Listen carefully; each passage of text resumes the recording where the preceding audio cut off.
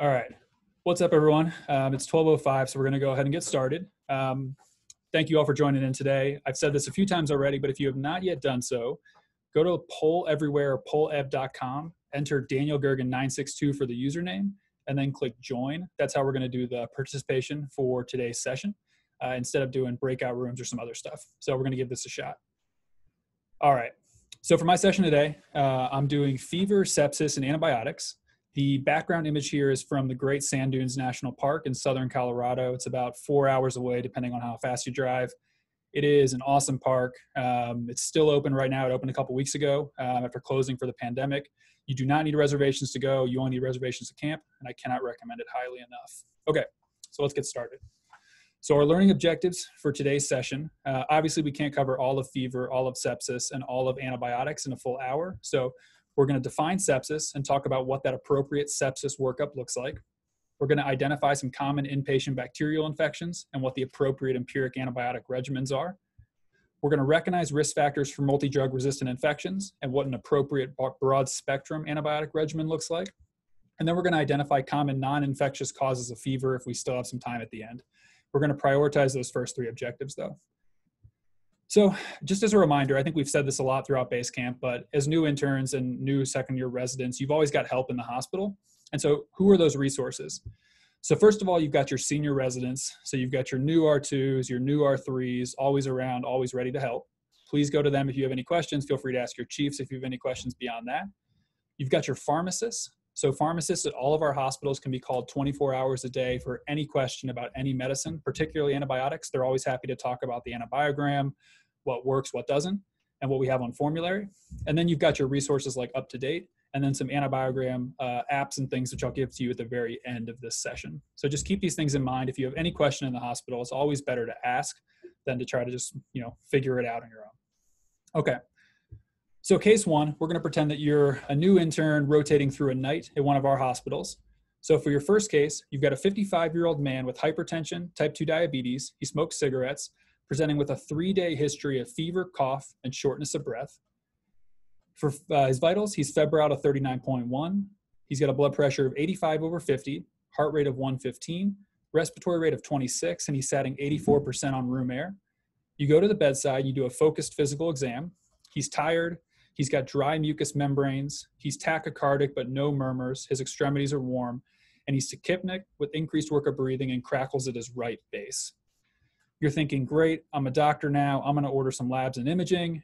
But unfortunately, we're going to pretend this is the VA, and both the imaging department and the lab both went on a dinner break at the exact same time. So we're going to have to operate without both those things for the interim. Okay, so for our first question, in your poll everywhere, go ahead and enter in what you think is going on with this patient. Feel free to enter as many responses as you want. I'm going to give you guys about 30 to 45 seconds.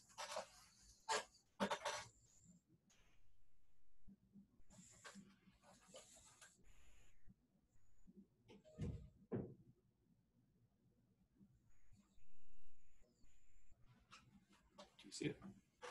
Can you see the answers? Yeah.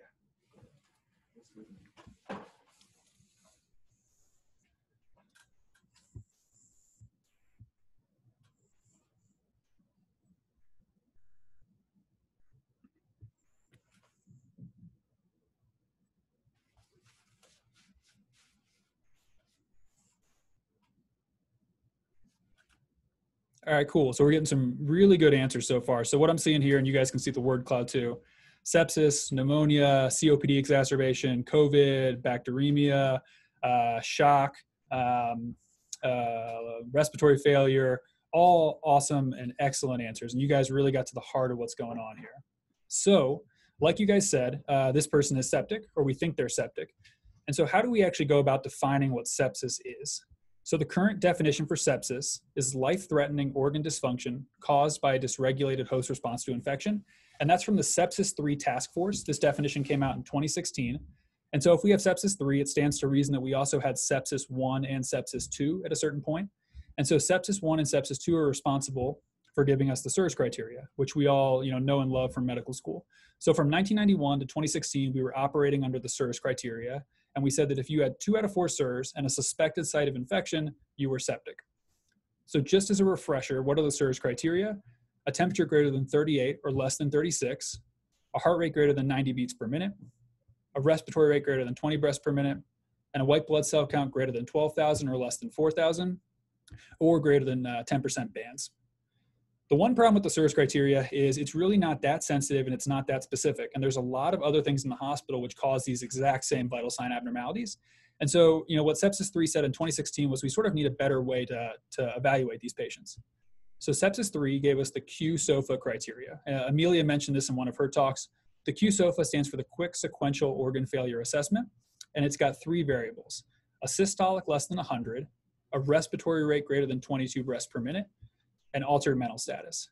And what the Sepsis 3 task force says was if you've got a Q-SOFA greater than or equal to 2, you've got an increased chance of in-hospital mortality.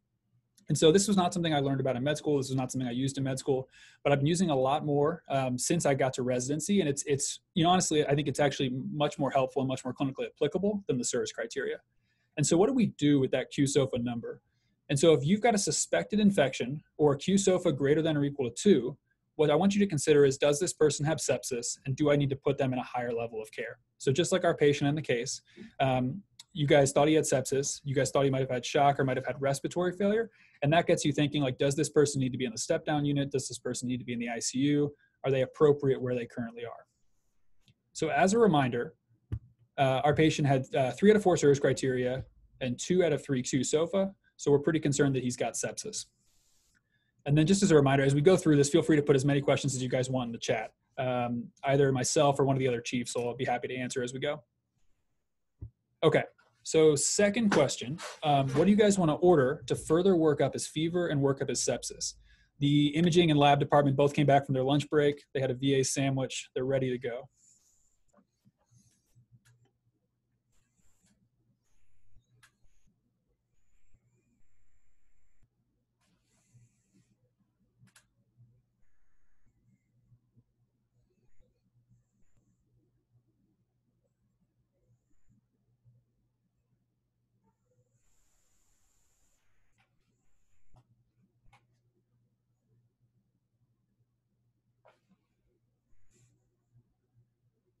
All right, cool. So again, really, really nice job. So what I'm seeing in this word cloud is a CBC, a BMP, a lactate, a chest x-ray, and then some cultures and then some blood cultures. Awesome. So this is how I think about fever and sort of how I think about my sepsis workup, and it fits with exactly what you guys just said. So the first thing I always think about when I'm evaluating these people, after getting my vitals, after doing my physical exam, is what labs do I need to get? And typically the lab workup looks the same each time, at least initially. You want to get a CBC, a BMP, and LFTs. And the reason we're getting those 3 labs is we're looking for evidence of multi-organ dysfunction. We're essentially just asking, we think this person's infected. How bad is the infection? And how many of their end organs are affected by it? Like you guys said, after getting the labs, the next thing I always think about is micro. So getting some microbiology. The first thing you want to do is basically, where can I put a needle? Where can I collect a sample? And so sources, blood, urine, sputum, ascites, CSF, wherever you think this person could be infected, you want to try to get a sample from that site to see if we can grow it. After that source, the next thing is PCR or antigen testing. Now in the age of COVID, we're testing everyone for COVID. We've got respiratory viral panels. We've got other urine antigens we can check. So if you think that's applicable, order that. And then finally, like you guys all said, we get imaging to see if we can actually see where this infection is or what we're dealing with. Okay, so let's go back to our patient. Just as a reminder, he's this 55-year-old guy with fever, cough, and shortness of breath for a few days. And so the labs you guys wanted to get, we get our CBC. He's got a white count of 20 and a normal hemoglobin and platelet count. We get a BMP, and he's got a metabolic acidosis with a bicarb of 15 and a BUN to creatinine ratio of 35 over 1.7. Next thing we get a lactate, which is 3, so a little bit elevated, and a procalcitonin of 3.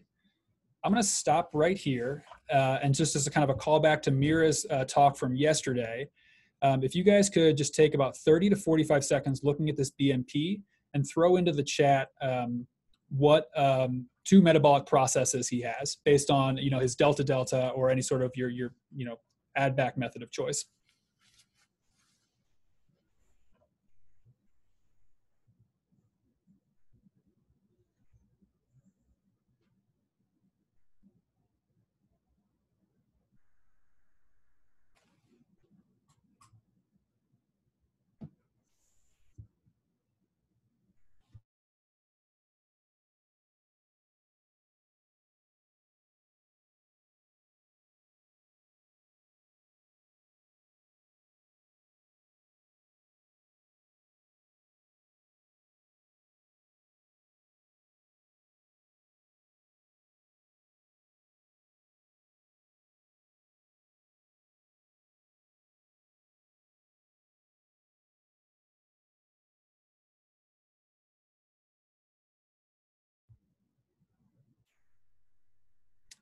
All right. Radio silence. Oh, there we go. Cardiology team helping me out at the last second. Nice. So perfect. Cardiology team says he's got an anion gap metabolic acidosis, likely secondary to lactic acidosis. That's great. That's awesome. And then if you throw this guy's stuff into the delta or the add back method, his anion gap is 13. And so you take 13 minus 12, that's 1, and put that over 24 minus 15, which is 9. And so 1 over 9, less than 1. He's also got a non-gap acidosis as well. So he has 2 metabolic processes going on. Not important for this case, but just kind of refresher on what we talked about yesterday. Next, like you guys said, we get blood cultures.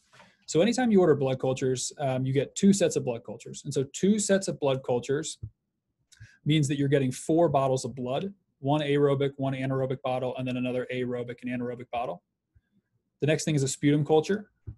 You get your strep, pneumo, legionella urine antigen, one of these urine tests we can do to look specifically for these 2 pathogens. And then like you guys said, we get an imaging study, we get that chest x-ray. So here's this chest x-ray here in the right corner of the screen. And if anyone is brave enough to just give me their 1 sentence, quick focused read of what they think is going on in this chest x-ray, that would be great.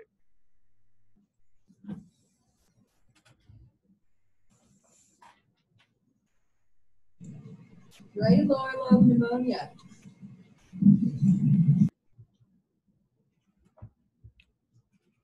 Sorry, say that one more time, DH914. Right lower lobe pneumonia. Yeah, perfect. So this is a right lower lobe. And so right lower lobe infiltrate. And so when you're putting this whole guy together, we're saying he's a 55-year-old man presenting with sepsis secondary to community-acquired pneumonia, or CAP. All right. So next question, what antibiotics do you want to start for inpatient management of community-acquired pneumonia?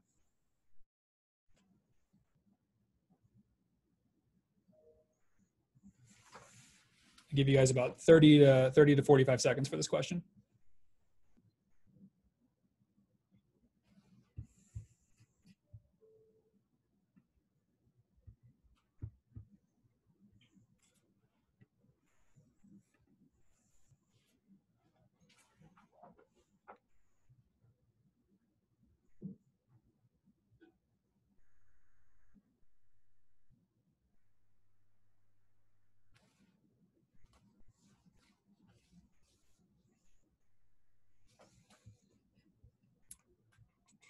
All right, cool. So we have a completely unified team here, which is awesome, which is great because that's also the correct answer.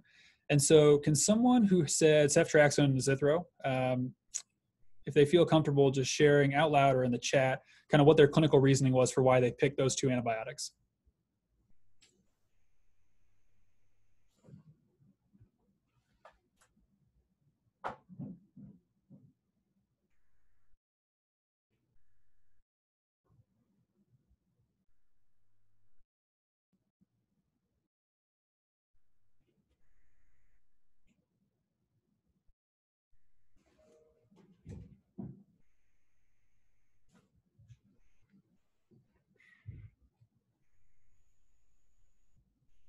Yeah, great. So the DH 9th floor team is saying you're getting your strep pneumo, you're getting your atypicals.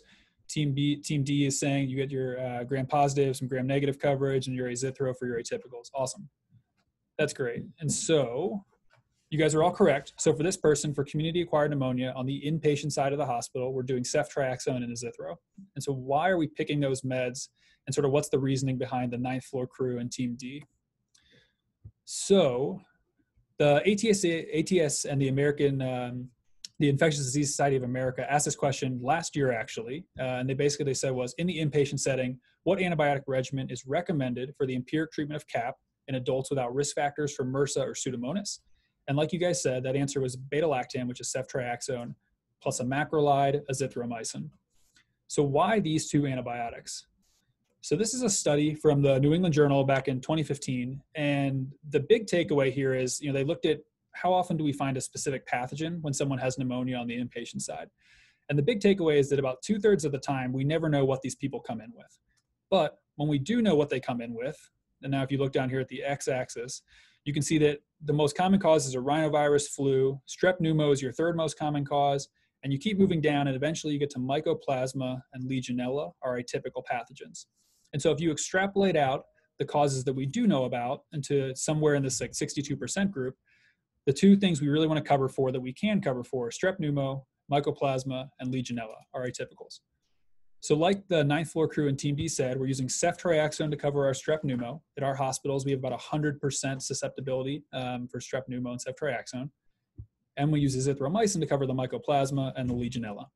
So those two things together are covering the things we can treat when someone has pneumonia. To talk a little bit more about cephalosporins, I think in med school, we all just learned like every cephalosporin, we learned every generation and what we use it for. And then we get to residency, and at least on the inpatient side of the hospital, and this is not including the outpatient, but at least on the inpatient side of the hospital, I really only use 3 cephalosporins for all of residency. I said this to my co-chiefs a week ago, and Corey didn't initially agree with me, but I think I got him on the same page. And so the 3 cephalosporins that I used were cefazolin or Ancef, ceftriaxone, and cefepime. And so I think it's really important to kind of dig a little bit more into what these do, and maybe put those other ones on the back burner unless an ID team is talking to me about it. So cefazolin or Ancef provides really good gram-positive coverage. And so when you have cefazolin, you're getting MSSA and strep coverage, and it works really well. As you move up the generations and you get to your 3rd generation, ceftriaxone, like Team D said, you're getting more gram-negative coverage, but you're also keeping that good strep coverage. So you're getting strep coverage, the Enterobacteriaceae, Neisseria, and H. flu. And so the way I think about ceftriaxone is it's a pretty good hedge. If you think a person is sick, but you don't think they're so sick that they need to be in an ICU, ceftriaxone covers gram-positives. It covers almost a lot of the gram-negatives, and then some of the sort of less common causes like Neisseria and H. flu. But it's a good antibiotic, and it's once a day. And then if you move up to the 4th generation, cefepime covers your Pseudomonas, in addition to all these other things that the 3rd generation covers. We'll talk about cefepime a little bit more in a second. So this is how I think about the cephalosporins on the inpatient side. The VA team A is saying that ceftaz is the best cephalosporin. I like it. I personally have not used ceftazidime a lot, but if you want to use ceftaz, I am all for it. Unfortunately, we're also pretending this is the VA and you're getting a patient giving you a history kind of in piecemeal. He tells you that he's got a cephalosporin allergy, and unfortunately that allergy was anaphylaxis. So you're sort of stuck. You can't use cephalosporins.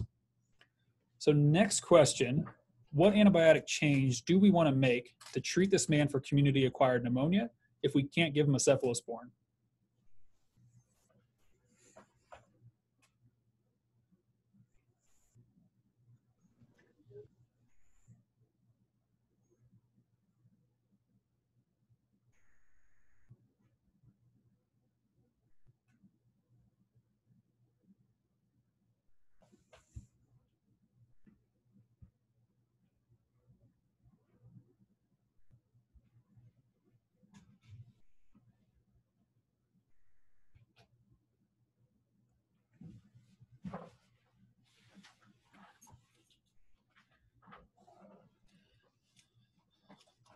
All right, cool. So we've got 88% of people said discontinue ceftriaxone or azithro, start Levaquin or levofloxacin.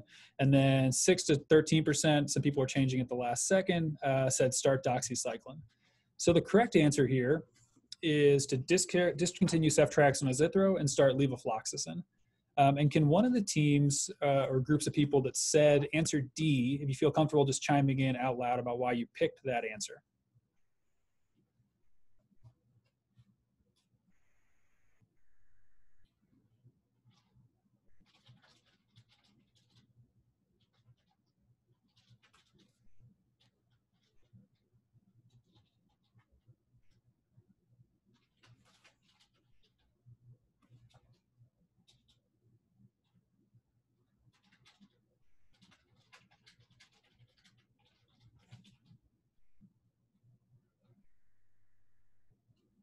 All right, no worries. Radio silence there. So that's why this question was in here. Let's talk about why Levaquin was the right choice here.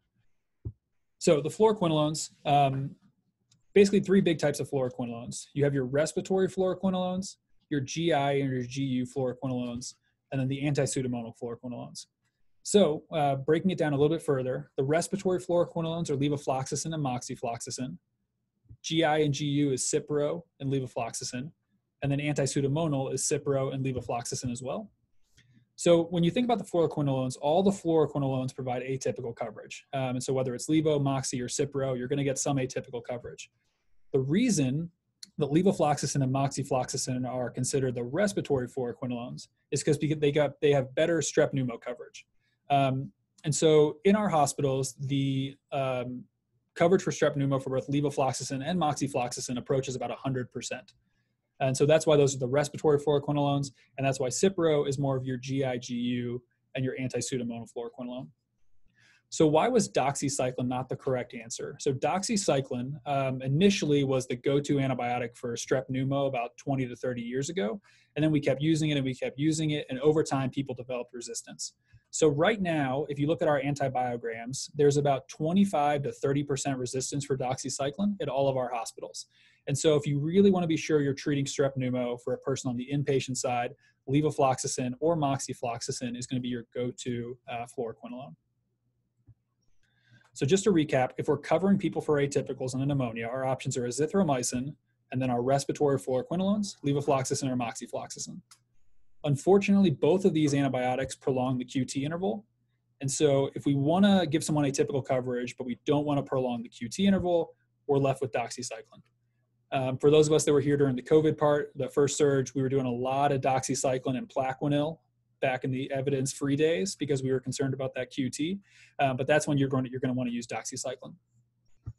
Okay, so just to recap and come back to this question, the Infectious Disease Society of America also said that a respiratory fluoroquinolone is okay by itself as monotherapy, or in cases of severe pneumonia, you can do that beta-lactam plus the fluoroquinolone. All right, so back to our case. Turns out the patient wasn't allergic to cephalosporins after all, he just got confused. And so you're about to finally order ceftriaxone and azithro. You feel really good about this case when he says, hey doc, completely forgot. I was diagnosed with the flu by my PCP about a week ago, and I just finished a medicine called oseltamivir.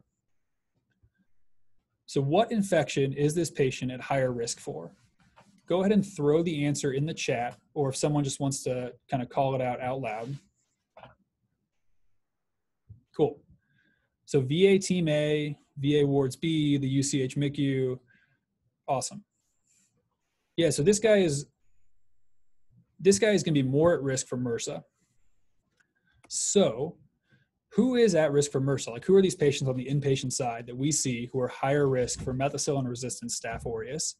And so what I want you guys to do is I want you guys to take about 45 seconds to a minute with the people you're sitting with, or if you've got the chat open, just start throwing as many different risk factors as you can think of for MRSA into the chat, or talk amongst yourself about who the patients are that are higher risk.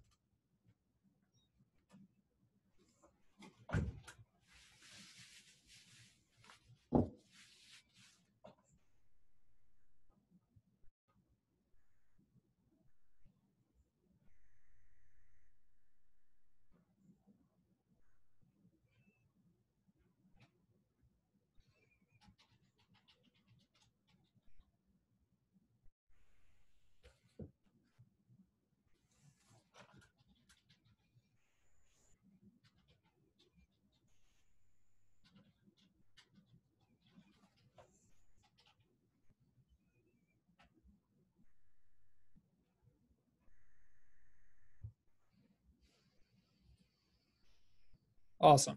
So once again, you guys are crushing it. So some stuff people put in the chat, dialysis, a previous MRSA infection, a recent hospital stay, prior MRSA infection, right, any sort of healthcare exposure, long-term care exposure, and then IV drug use and recent antibiotic use. Awesome. And so that list looks really similar to my list. And so, prior history of MRSA, injection drug use, HIV, indwelling catheter are dialysis patients, preceding antibiotic use, preceding influenza infection, or any residence in a long-term care faculty or recent facility or recent hospitalization. So when you look at this list, and I think my other chiefs would agree with me about this, when you look at this list and compare it to the patients we see on the inpatient side, this list encompasses a pretty substantial majority of the patients we see in the hospital. And so at times, right, it feels like there's just MRSA everywhere, and we're always thinking about it, and it's always sort of a threat to our patients. And so, I think one of the ways to think about it is not so much who's at risk for MRSA, but who isn't at risk for MRSA.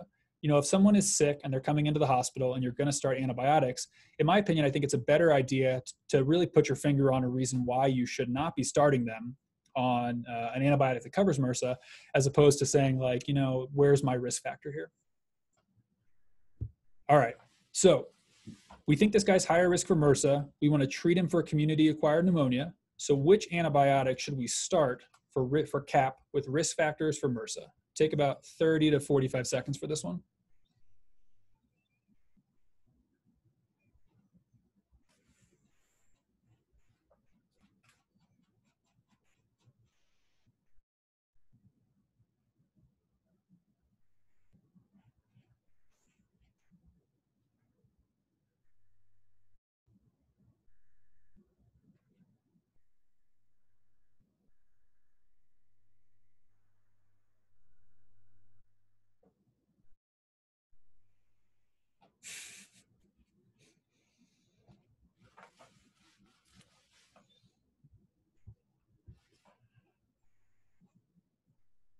All right.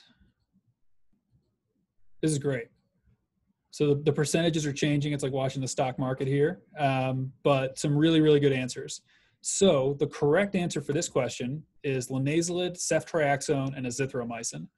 And so if someone feels comfortable explaining who got this right, why you picked linezolid, ceftriaxone, and azithromycin, that would be awesome.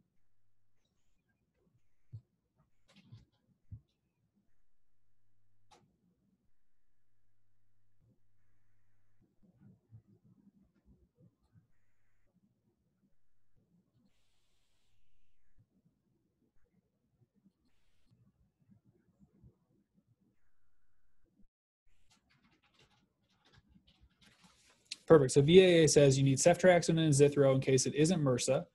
And then you need vanc or linezolid for MRSA. Dapto doesn't work in lung tissue. Great. And then cardiology is saying linezolid has better lung penetration than Dapto. Awesome. Yeah, that's perfect. That's great. Those are awesome. So antibiotics for MRSA, like you guys mentioned. So linezolid and vancomycin are the two that work the best. And so both linezolid and vancomycin have 100% susceptibility, and ATSA and IDSA recommend both these antibiotics. Linezolid, like cardiology team said, is actually our preferred antibiotic now for community-acquired MRSA pneumonia at our hospital, because linezolid gets better penetration into the lung tissue than even vancomycin. Vancomycin's levels in like the lung epithelial lining and the actual lung tissue itself is a little bit lower, and so linezolid here is actually preferred. Linezolid also is cheaper now than vancomycin because it's I believe it's now on formulary, and vancomycin requires drug monitoring and levels, which add a little bit of cost. So if we don't have linezolid or vancomycin available, the next thing we can do is daptomycin. But like VA Team A said, vancomycin is inactivated by pulmonary surfactant, so we can't use it for MRSA pneumonia. And then we've got ceftaroline, which, quite frankly, like I haven't ordered that much, and ID would tell us to order, but it does cover MRSA. We have Bactrim, doxycycline, and clindamycin. And so the percentages that are next to daptomycin and then the last three are our susceptibilities to MRSA at UCH and at Denver Health.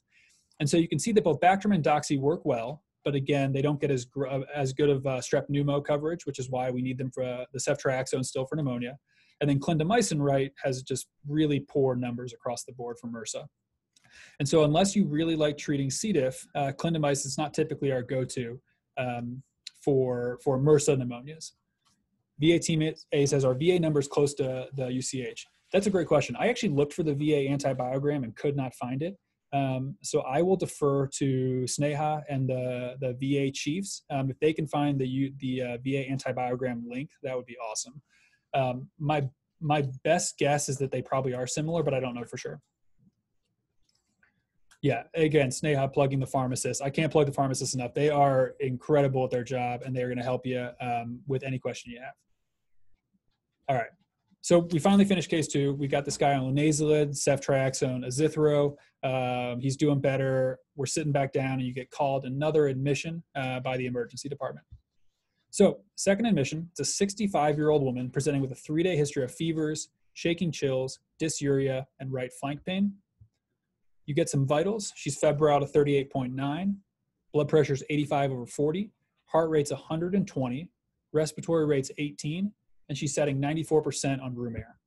On exam, she's acutely ill. She's tachycardic. She's got right CVA tenderness and suprapubic tenderness. And then she has an indwelling urinary catheter with cloudy urine. So what do you guys think is going on with this lady? Take about 30 to 45 seconds to put in your answers.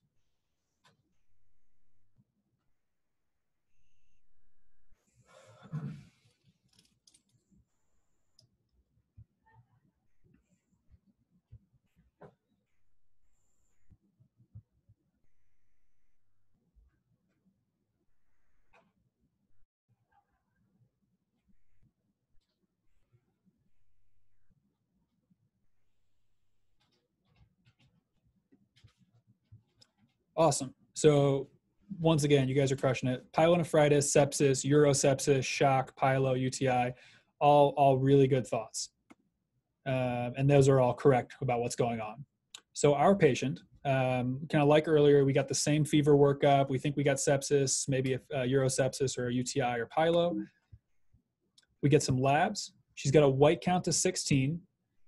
She's got a BUN to creatinine of 28 over 1.4, which is above her baseline. She has a normal lactate. We get blood cultures, 2 sets, which again is 4 bottles of blood. You think to yourself, like, why did I get these blood cultures? Well, you remember that in med school that Rigers or shaking chills has a likelihood ratio of 3.7 for bacteremia. And so it's one of the few things on a history which actually helps us kind of focus in our diagnostic reasoning and actually increases the chance of having a gram-negative bacteremia. You get a UA with culture, and your UA with culture comes back and shows you this. I know it's a little small, so I'll just kind of read out the pertinent stuff. She's got moderate leukocyte esterase, 11 to 30 white blood cells, 4 to 10 red blood cells, and occasional bacteria. So in the chat, just throw in kind of what other information you'd want to know after seeing this UA with culture. Like what other information from the chart you'd like to look for.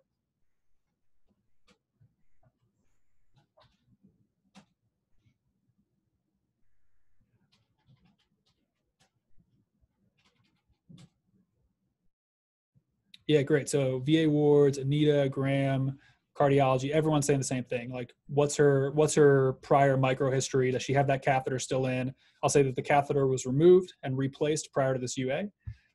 Great. So you're looking through a chart and you see this urine culture result. 10 to 100,000 colony forming units of Pseudomonas species from a prior admission about a month and a half ago.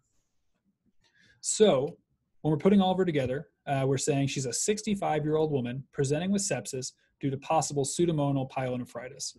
And remember, we can make the diagnosis of pyelonephritis prior to any sort of imaging because it's a clinical diagnosis. You know, fevers, positive UA or urine culture, and that right CVA tenderness is enough for us to make that diagnosis. All right. So we think this lady's pretty sick, and we want to start her on a broad spectrum antibiotic regimen to cover Pseudomonas and other things. So what is that appropriate broad spectrum antibiotic regimen?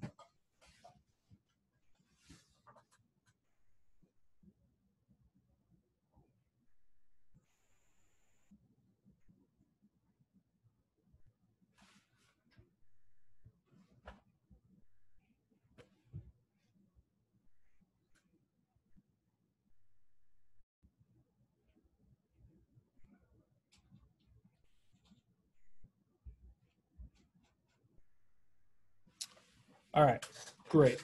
Yeah, so everyone got this one correct. Vanc, cefepime, and metronidazole. So let's talk antibiotics for Pseudomonas here for a second, because this is something we always need to worry about and we always need to be cognizant of. So there's really 4 big classes of antibiotics for Pseudomonas. There's the penicillins, which includes piperacillin, tazobactam, or zosyn. The cephalosporins, which includes cefepime and ceftazidime, like the VA team liked earlier. The fluoroquinolones, which include ciprofloxacin and levofloxacin. And then you have your carbapenems, including meropenem, imipenem, and doripenem. I have bolded the ones that we typically use here and the ones that we have on our formulary most commonly. If you'll notice in the carbapenems, ertapenem is not listed. There was an ID fellow I had in medical school who always used to say, you erta not use it to cover Pseudomonas. And so that's just something to always keep in mind, that ertapenem will not cover Pseudomonas. So how do we actually differentiate all these antibiotics that we use for Pseudomonas? So the good thing about Zosyn is it covers anaerobes. And so it's a great drug. It covers your gram negatives, you have some gram positives, and you cover anaerobes. Cefepime does not cover anaerobes, and so that's why every time you see someone using cefepime for gram-negative coverage, in most instances, you're going to see them adding on metronidazole as well. And then the carbapenem, specifically meropenem, has really good anaerobic coverage, and it has ESBL coverage. So ESBL is extended spectrum beta-lactamases, which is just another type of multi-drug resistant infection. And if you're concerned about an ESBL organism, or the patient has a prior history of that, meropenem or one of the carbapenems is going to be your go-to. Below each of these ones now, I've put what the UCH and the DH susceptibility is for Pseudomonas. And I think the big takeaway here is that, 80 to 90% coverage is good, but it's not great. And then if you look at the fluoroquinolones, that number is a lot lower. And surprisingly, the number for the carbapenems was actually not as high as I thought it would be when I was making this session. And so, when I first got to residency, I came from an institution that used a ton of Zosyn. We put everyone on Vancomycin. It was the Vancomycin handshake.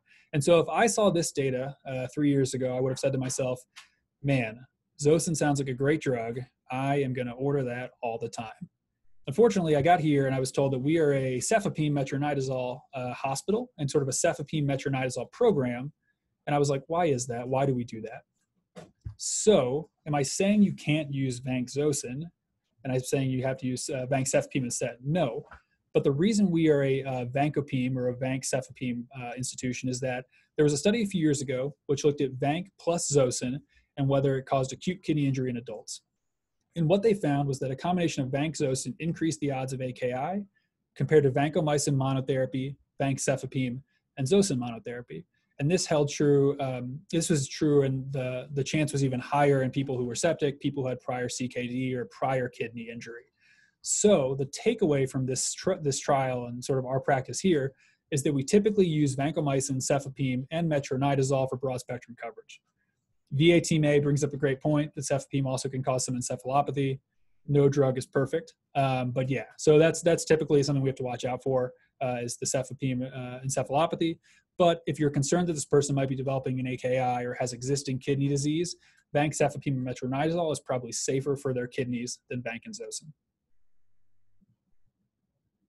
Okay, so we start this lady on Vancomycin and metronidazole. You're 2 cases in, you're doing great, and then you get another admission from the ER. So this is your 3rd admission of the night. It's a 40-year-old man with active IV drug use coming in with a 3-day history of worsening redness, tenderness, and warmth of his left thigh. Again, you get some vitals. He's febrile to 38.3. His blood pressure is 110/60. Heart rate's 110. Respiratory rate is 16. And he's setting 96% on room air. You do your exam. He's not in any acute distress, but he is tachycardic, and he's got a 2 out of 6 murmur at his left lower sternal border. He's got a large area of erythema overlying his right thigh and a small pustule with draining purulence. His right thigh is indurated, and it's very, very tender to palpation. So just go ahead and throw in the chat what you think is going on with this guy in terms of a diagnosis.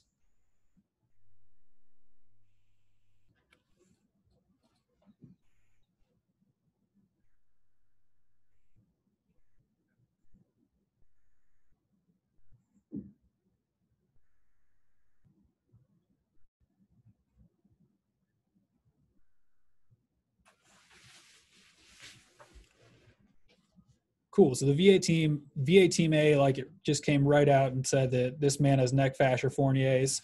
I like that. VA wards B, endocarditis. Anita, purulent cellulitis. Awesome. And then VA team C, cellulitis with endocarditis. UCH MICU in agreement, cellulitis, abscess, endocarditis. All really, really good answers. Right. So you diagnosed this guy with cellulitis, but you're also concerned about that murmur because you're thinking to yourself, maybe this is endocarditis. Maybe that was the entry point for the bacteria. Okay. So what's an appropriate initial antibiotic regimen for this patient's cellulitis?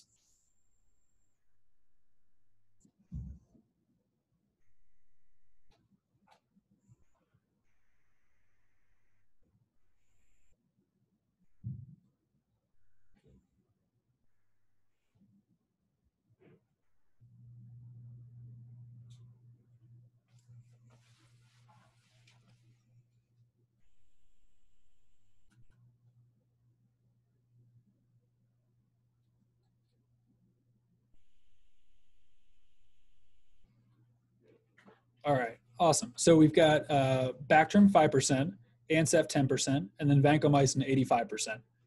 So the correct answer in this case is going to be vancomycin.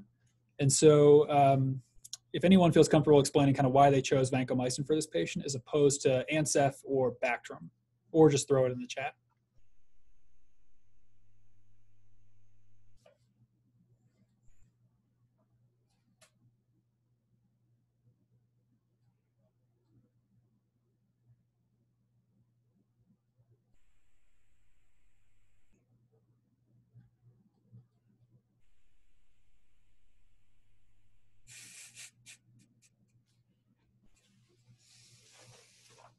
Cool.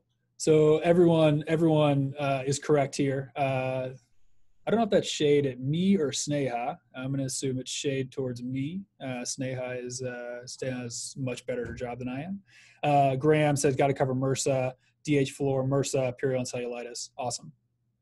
So this is the way that I think about IV antibiotics for inpatient cellulitis. This is a diagnosis that we see constantly in the hospital. You're going to be very, very familiar with this after the first few months of residency. And so the first big branch point here is it non-purulent or purulent? And so in this case, we think this person has purulent cellulitis, but this is the first kind of dichotomy we have to make. So you go in the room, you take your marker, you mark the borders, you sign your name, you autograph the leg, write your time.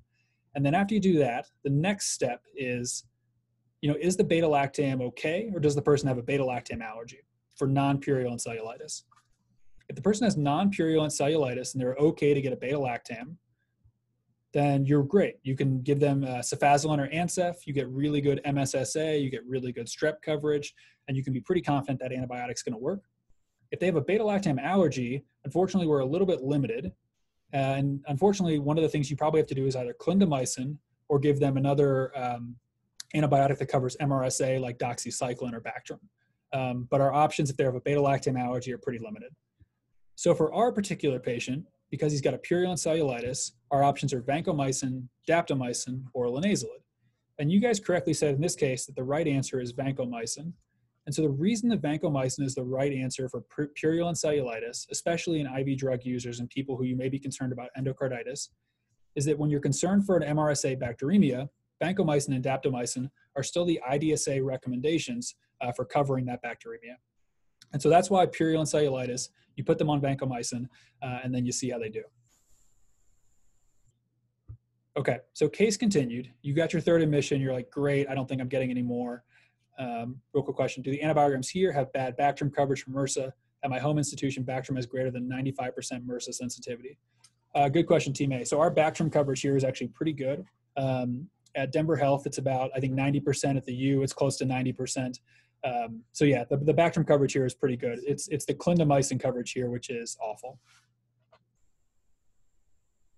So case continued. So you start this guy on vancomycin.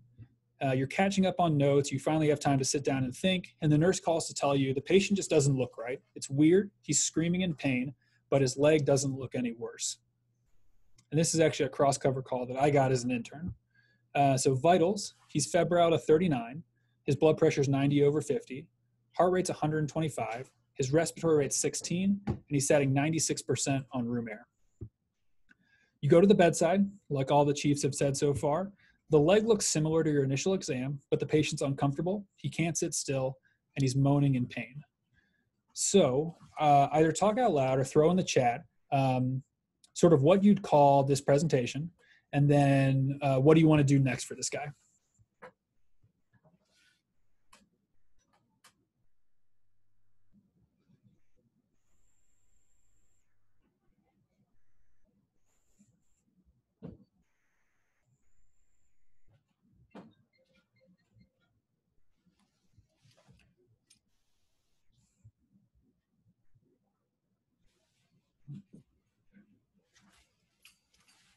Awesome. So VA Team A says sepsis, secondary neck fash. The 9th floor team is saying think about neck fash and withdrawal.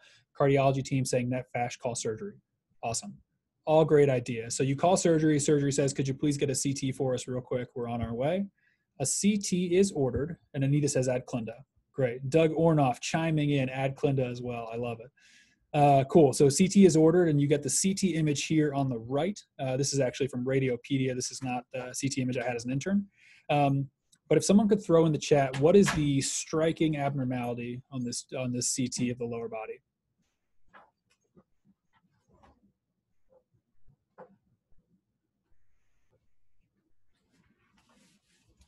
Yeah, great. So everyone got it right. So there is all this black stuff here, here, here, here, and here is air in the leg. And so anytime there's air in a body part where it's not supposed to be, something is dying, something is burst, things are not where they're supposed to be. So what change do you guys want to make to this patient's antibiotic regimen? Keep in mind that they are already on vancomycin.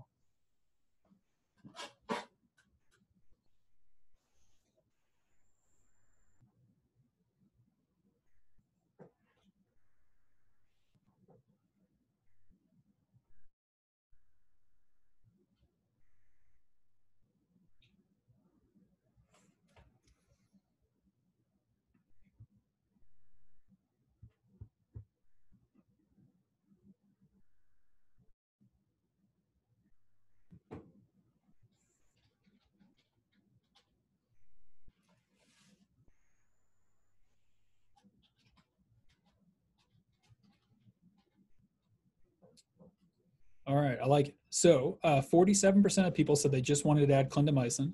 And then about 56% said, let's add piperacillin, tazobactam, or Zosyn, and clindamycin.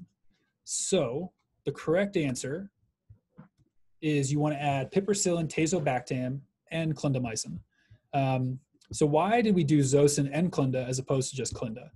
So as all of you guys astutely said, this is a necrotizing soft tissue infection, or an NSTI.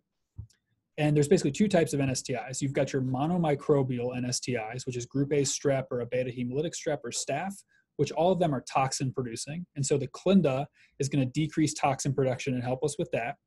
And then the vancomycin as well is going to help us treat these kind of gram-positive infections. The problem is that there's also this polymicrobial type of necrotizing soft tissue infection. And that consists of Clostridium, Bacteroides, Peptostreptococcus, the Enterobacteriaceae, just a mess of bacteria inside the leg, in addition to gram-positives. And unfortunately, right, if we just have clinda and we just have vancomycin, we're actually not going to get some of these anaerobes and some of these gram-negatives that Zosyn is going to cover. So whenever you're concerned about a necrotizing soft tissue infection, you want to broadly cover with Zosyn, Vanc, and clinda to make sure you're basically covering all of your bases up here. So just to reiterate some clinical manifestations of necrotizing soft tissue infections, these people are sick, they've got fevers, they're hemodynamically unstable. They often rapidly progress, so it's really, really important that you go to the bedside and do serial exams. In fact, I'd make it a point early in your intern year that if you've got a person with cellulitis and you mark the leg with the marker, to go back in there a couple times, at least over your night shift or during your day shift, just to see what that redness is doing. They have severe pain at a proportion to their exam, about 75% of people. They have crepitus, or they may have necrosis, an ecchymosis, or a bullae. So our treatment, like you guys talked about, is we want to give these guys antibiotics because they're infected, so Vanc, Zosyn, and clinda. But for a necrotizing soft tissue infection, antibiotics by themselves are not going to fix the problem. And so that's when we call surgery for a surgical consult to go to the OR to get debrided. And I just want to reiterate the importance of serial exams. If you're ever unsure about something, or if you're ever concerned about a patient, going back to the bedside, going back and looking at them again is always important. So to kind of change our initial approach to IV antibiotics for the inpatient skin and soft tissue infection, I put in this caveat that if this person, they come in, they're sick, they're rapidly worsening, they have pain out of proportion, or crepitus, bullae, or necrosis, just skip thinking about purulent and non-purulent. And that's when you do a surgery consult, you examine them multiple times, and then you start them on Vanc, Zosyn, and clinda to make sure you're covering both for the monomicrobial neck fash, but for the polymicrobial necrotizing soft tissue infections as well. And so in some ways, having a person who's really, really sick or getting worse actually makes our jobs, our diagnostic reasoning, a little bit easier because we just need to cover broadly in that case. Okay, so we've got a couple minutes left, just the last slide here. All that fevers is not infected. And so how do we approach non-infectious causes of fever?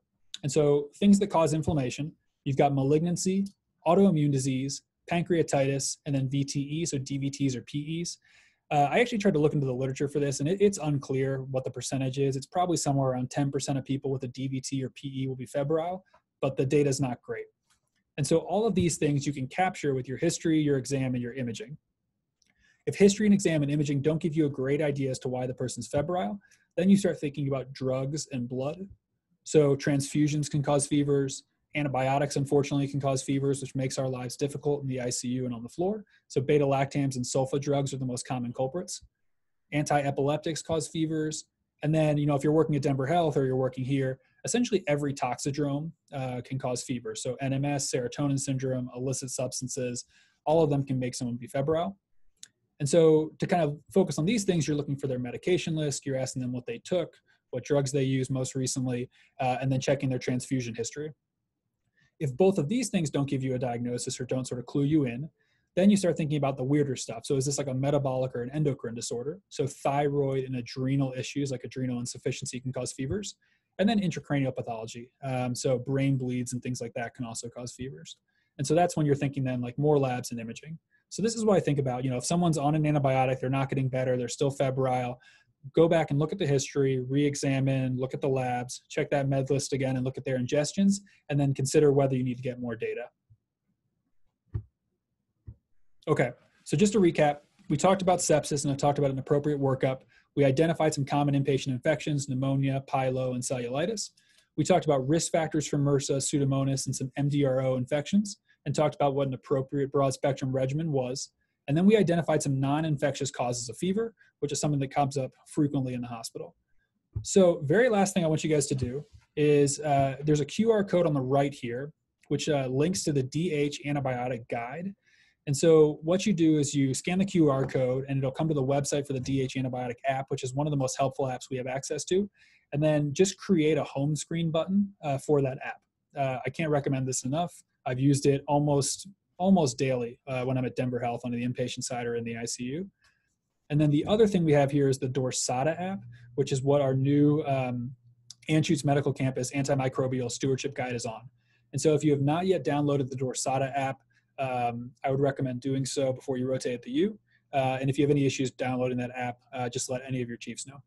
But the DH antibiotic guide and Dorsata are two of the most helpful things we use. And that's it. Anyone have any other questions?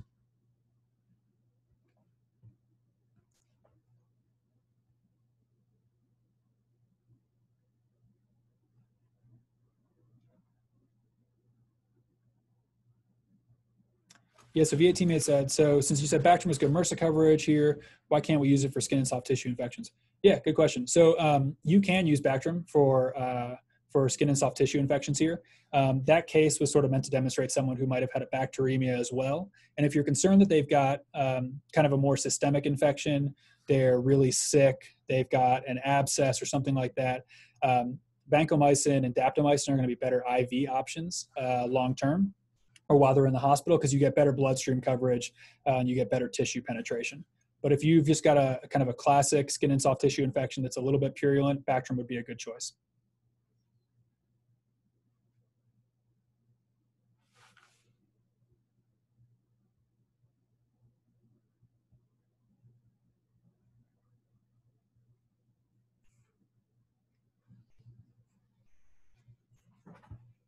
Cool. Thanks, guys. It's been a pleasure. As always, if you guys have any questions or concerns, please do not hesitate to reach out to any of the chiefs at your site. And again, we are posting all these videos to YouTube for our Basecamp stuff.